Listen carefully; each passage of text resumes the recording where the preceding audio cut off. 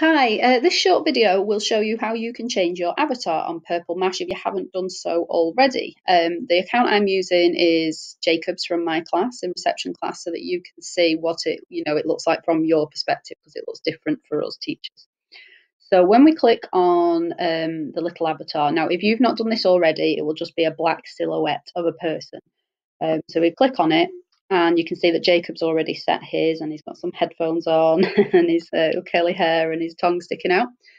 You can choose whatever you like. So you can change your eyes, you can change the shape of your nose, your lips, your hair, the different colours. There's all sorts that you can do. You can wear glasses, you can have a hat, headphones, and change the clothes that you're wearing.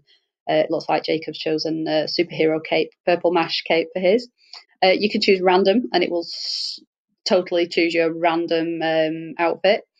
And then at the end, you need to click on OK. I've not changed anything. Jacob still as he was. It will then say, "Are you happy with this picture?" And you click OK, and then you've got your little avatar in the top corner by your name.